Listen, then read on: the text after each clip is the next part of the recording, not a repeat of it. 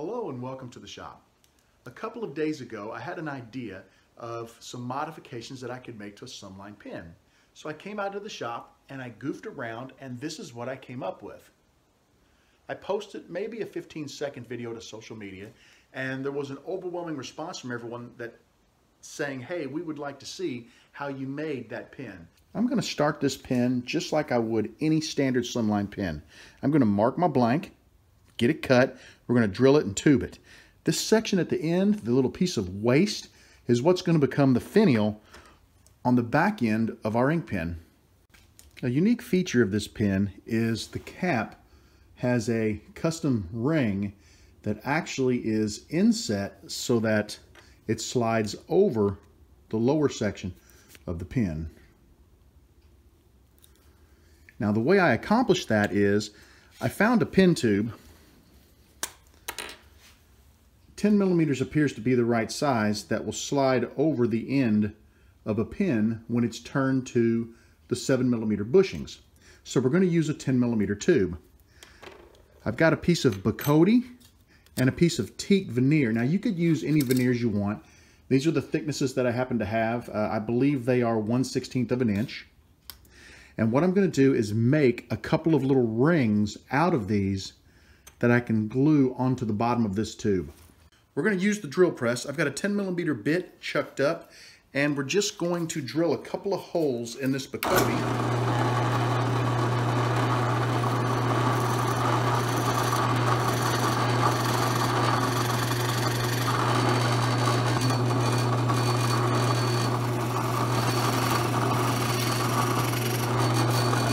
With our holes drilled in the veneers, we now need to separate each of these little sections from the main piece of veneer.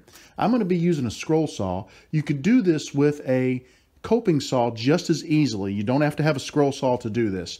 But I would recommend, I made a zero clearance insert out of a piece of MDF because this stuff is so delicate and the hole in the scroll saw is so large that it will split. The veneer will catch and break. So if you use a scroll saw or if you use a coping saw, make yourself one of those V's that you can slide this back into the back of the V and be able to cut it out, you know, without putting a whole lot of pressure on the veneer because it's so thin it will break.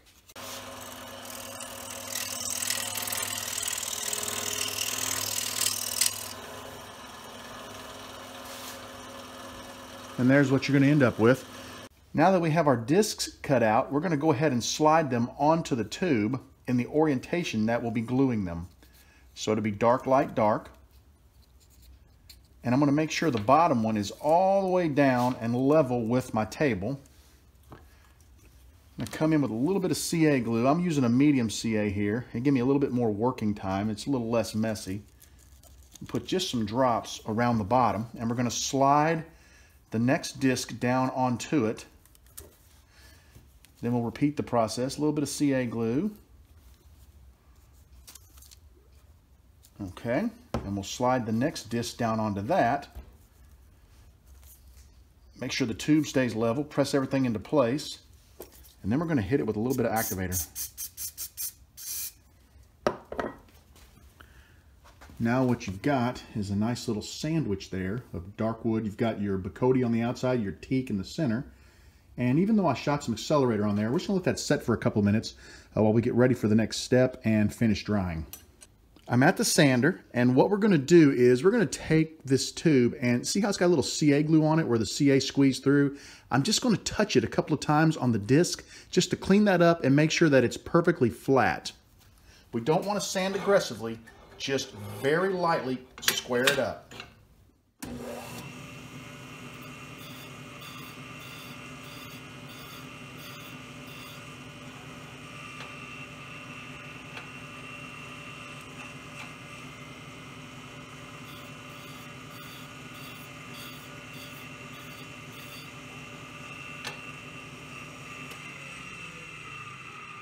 Now we've got a very nice flat surface, totally perpendicular with our tube. I'm over at the bandsaw, and you're going to want to put a straight edge, just a piece of scrap board will work, right up next to your blade. Now I'm going to just use the back side of my jig. It's not going to touch the blade, so it's not going to damage the jig at all, but you just need something high enough for your tube to rotate and not allow the veneers to hit the table.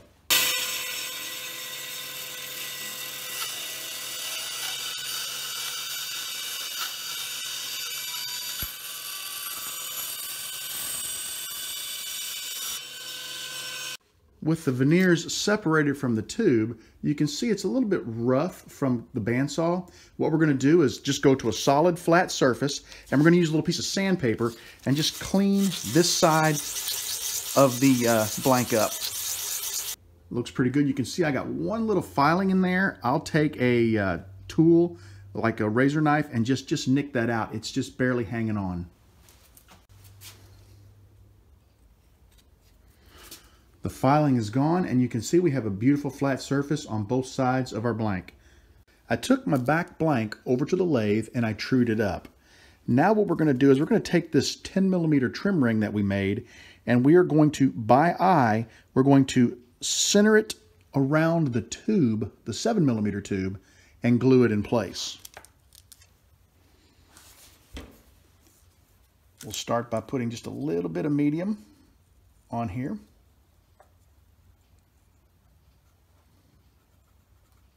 Okay, and now we're just going to center it up and hold it in place.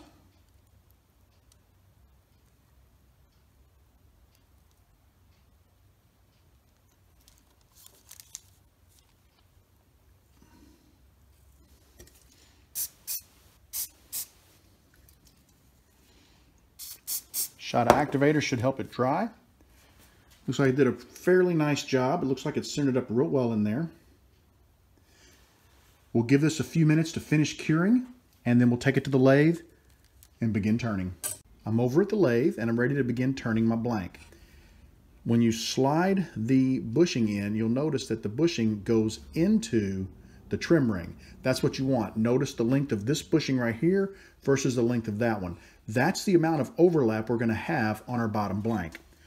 We'll go ahead and get this seated on the lathe.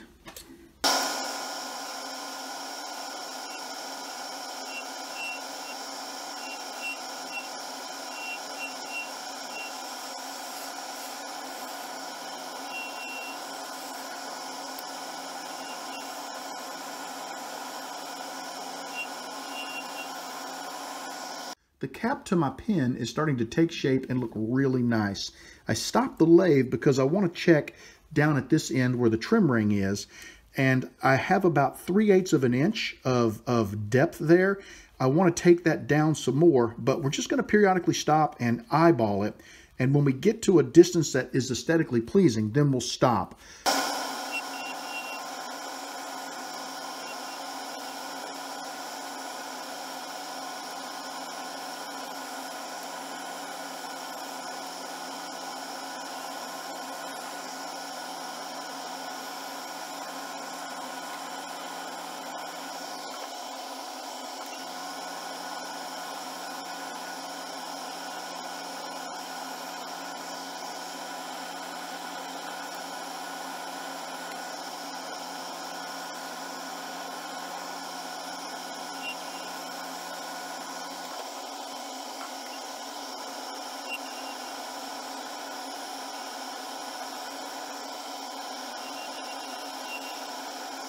I'm at a point where I'm very happy with the thickness of my trim ring down here.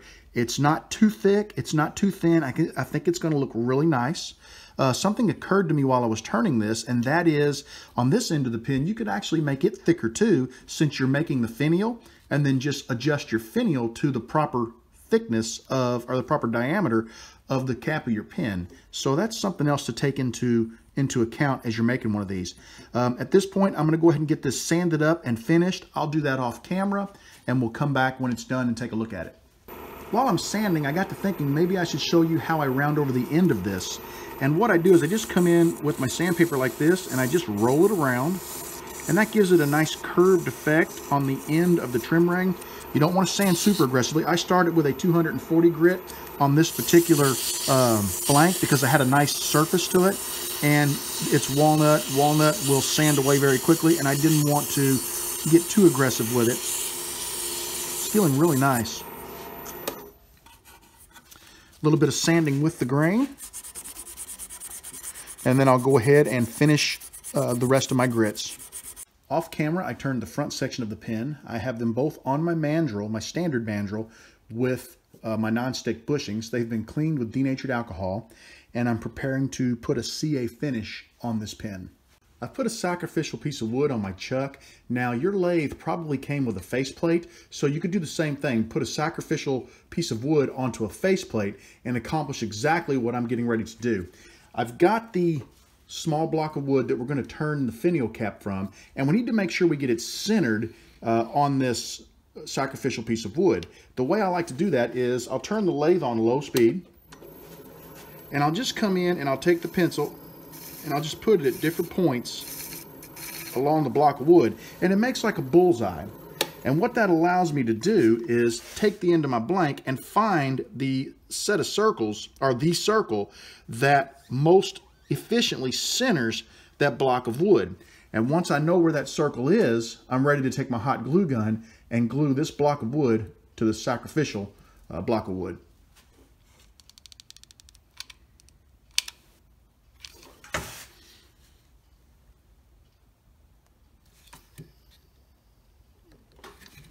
This glue sets up pretty quick, so it looks like I'm dead on where I want to be over here and maybe a little off on the backside, but that should be okay. Once we true it up, it won't really be an issue. Let's go ahead and put a little bit of extra glue around the project. I've never had one of these come off of the sacrificial block, but I used the heck out of glue, and I think that's probably why. Plus, so you're not turning a huge piece of material, you know, you're turning a couple ounce piece of walnut. All right, we're gonna let that set up, and once the glue fully cures, we'll start working on our finial. I've given the glue plenty of time to cure, and now what I wanna do is just true this blank up.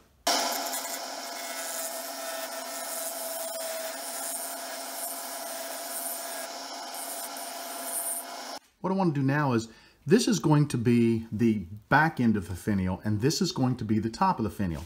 So we just want to kind of pick a point and decide about how large we want our finial area to be. And I want to try to leave as much room out here as possible to be able to grip this for turning. So I'm going to come in and I'm going to guess about right here. Just draw a line. Now what I want to do is I'll go ahead and take this part down to 1/4 of an inch in diameter, which is the same diameter as a mandrel for turning pins.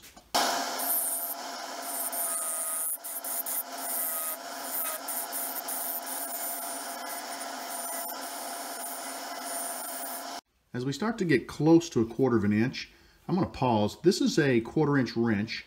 I picked this up from Harbor Freight, which is a discount tool store here in the US for my non-US followers, and they sell basically inexpensive Chinese-made tools. I bought a set of these wrenches for just a couple of bucks, and you'll notice this end of the wrench is kind of turned off a little bit. I've got a video for how I do this, and I'll put a link to it, but I go to the grinder and I kind of grind this off, and it makes a sharp edge. And what that does is that lets me come in and I can put this underneath of the longer edge, underneath of a piece of wood, and the cutter will cut that piece of wood to exactly, in this case, a 1/4 inch diameter dowel. Now I'm going to just test real quick, and I can see that I'm still a ways off, so I'm going to go ahead and take this down a little bit more because the closer you are to the right diameter, the easier this is. If I have to go in there and hog out material, it's going to make this tool work a little too hard, and it's going to be a lot rougher than it is, and we stand the potential of maybe catching and ripping this off of the sacrificial piece of a block of wood. We're close enough now to where we're ready to use this tool, and what I'm going to do is raise my tool rest. I know it's hard to see because you're not coming in from the side, but there is about 3/8 of an inch below the tool rest. This needs to come directly in, straight in, and I need the tool rest to kind of press down on a little bit. Not a lot of pressure, but just to hold the tool steady so it can do its job. So I need to raise my rest.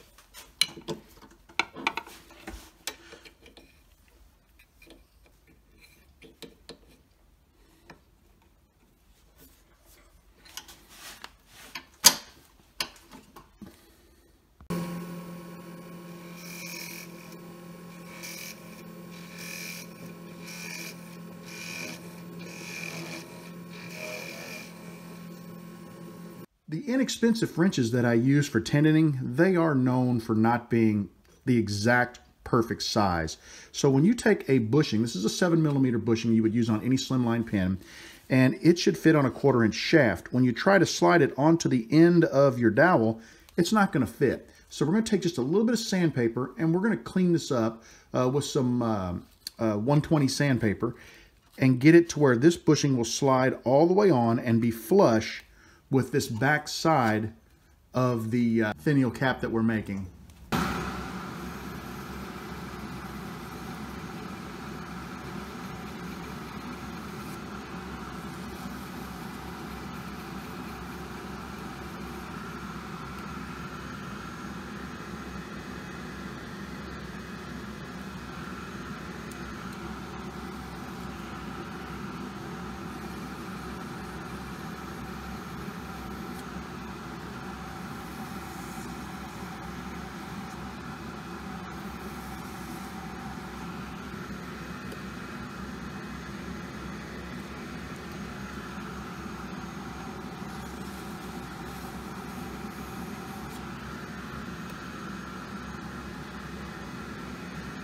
Now that the bushing fits and it goes all the way up flat against the back edge of this block, we're going to go ahead and part this block off of our sacrificial piece of wood.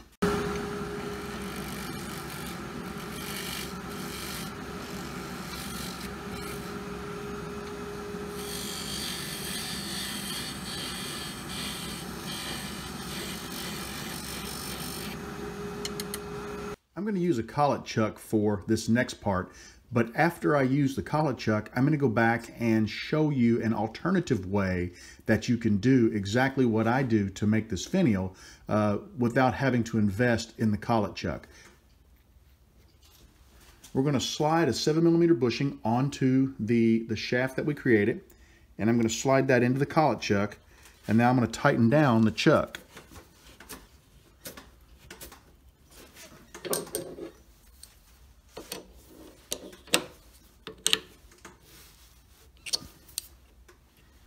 We're going to turn this little block of wood down to the diameter of our bushing, but I want you to turn it a little bit fat, and I'll show you why. Here's the first pin that I turned. Now notice as you look down on it, you can see quite a bit of the gold ring of the clip. That's because I turned it to the diameter of the bushing, and then as I sanded it, it got smaller. So I want you to leave it fat by about a 32nd or a little more than a 32nd of an inch.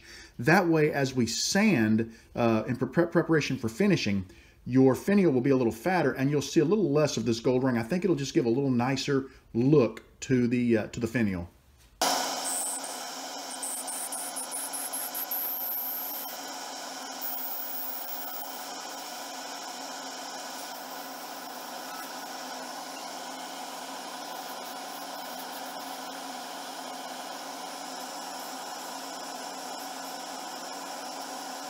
With my finial turned, I'm ready to start sanding. And instead of starting out at the 120 or 150 grit that you would normally start out with on a pen, this is walnut. It's very soft. I think I'm going to start out about the 220 range and just lightly sand this and clean it up. Once your finial's sanded, you're ready to go ahead and apply a finish. I'm just going to use my normal CA glue finish. I'm not going to put that on camera. You've seen it in a lot of my pen videos, but I'll go ahead and finish this off, and then I'll come back and show it to you when it's got its final finish. I wanted to mention one additional thing before I put a CA finish on my finial, and that is I removed the bushing and rechucked it back up in the collet, leaving a decent amount. I don't want to slop glue on my collet either, but the issue is if you leave that bushing on there, you are going to glue the bushing to the finial, and you definitely don't want to do that. Here's a quick peek at my first finial. All we'll need to do now is just take a flush cut saw, and we'll just cut it off and leave about, maybe a 1/4 of an inch, 3/8 of an inch on the back of it so that we can press it into a pen tube. I promised you guys I'd show you an alternative method for making one of these finials. What I've done is I've gone ahead and put my chuck with my sacrificial block of wood back on the lathe. Now remember, I mentioned earlier you could do this with a faceplate and a sacrificial block of wood. And generally when you buy a lathe, you get one faceplate with it, so hopefully you do have a faceplate. I drilled a 1/4 inch hole, which is the same diameter as the shaft of my little finial that I made. And I did use a Jacob's chuck, and I drilled right down into the center of my sacrificial block of wood. Now, if you don't have a Jacob's chuck, you could take a drill bit, and you could say take a pin blank, and you could drill a hole right down the center of that pin blank. You could hot glue that drill bit into there, and you could come in and it'll center automatically, and as long as you hold the bit level, you could drill into your block of wood. Make sure you're running at the slowest possible speed of your lathe. You do not want that thing to be cranking down and catch a hold of that block of wood. So if it's turning slow and it catches, you can let go and you're not going to have an issue with your hands. But I have drilled a hole. It's a decent fit. You can see that. So what I'm going to do is I've got my, once again, bushing right on there. I'm going to go ahead and fill this hole with some hot glue. We're going to glue this in, and then we'll begin turning. We're ready to assemble our pen, and we're going to start with the nib. Just press that right into the front tube.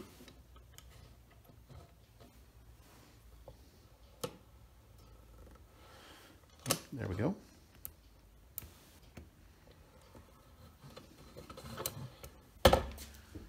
Got a really nice fit there. I always like to show the fit because that's what makes the pen. Just makes it extra special when everything lines up so nicely. Let's go ahead and press our transmission in.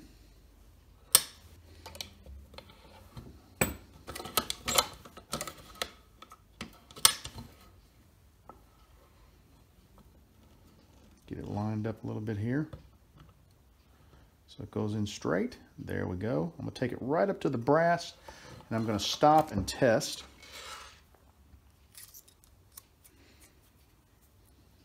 And we're almost there. You can take a look and see.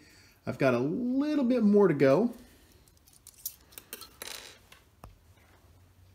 Get my focus adjusted there. I'm going to go about halfway to that line right there. I think that should probably give us what we need.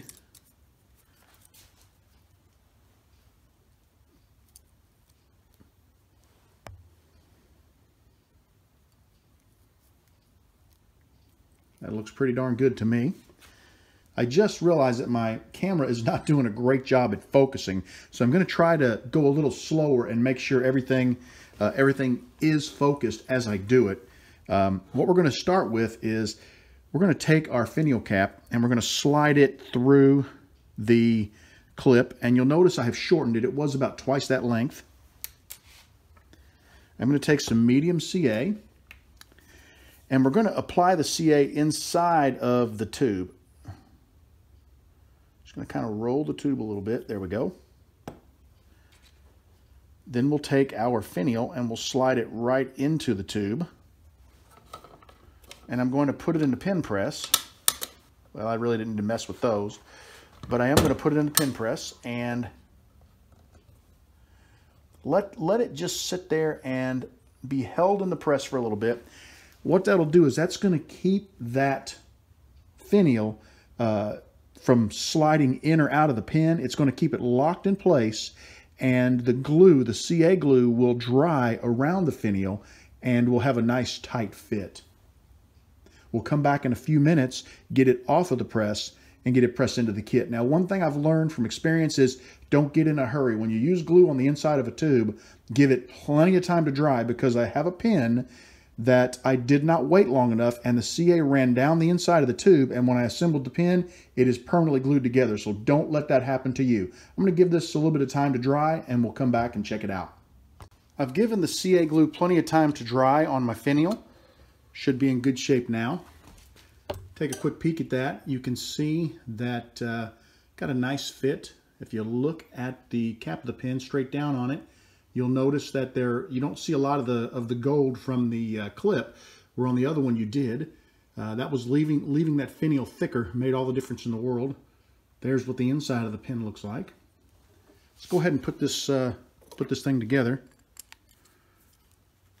We'll slide it right up, and then when we get here, watch how much further it goes in. A good little bit.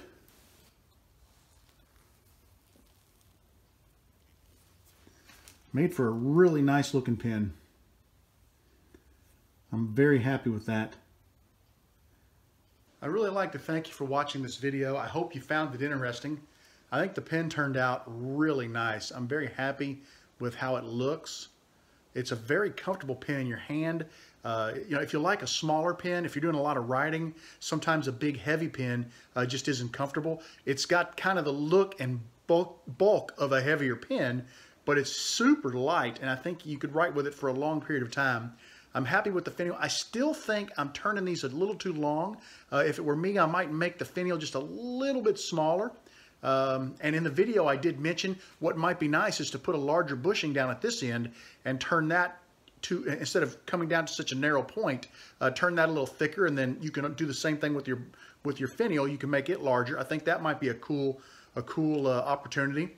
Another thing that might be kind of nice is, I know some of you guys like to put, you know, like a grip down at the bottom where you have like an area, a thicker area. You know, you could always come out of here and widen it out, and then, you know, put a grip area down there. That might give it kind of a unique look. All in all, I'm very happy with it. I had a fun time. This was kind of neat to do. I really hope you guys enjoyed this video. I hope maybe you learned something from it. I hope some of you guys will try this pen. I would absolutely love to hear what you have to say about this pen. So please leave all your comments below. If you like the video, do me a favor, share it around. Maybe some other turners out there who don't know about my channel might find this pen, find it interesting, and I'm going to put it in the playlist with my other modifieds, and maybe they'll find something they like and decide to stick around as well. I want you guys to know that you are always welcome in my shop. You come back and see me again real soon, and have a great evening, everybody. Take care.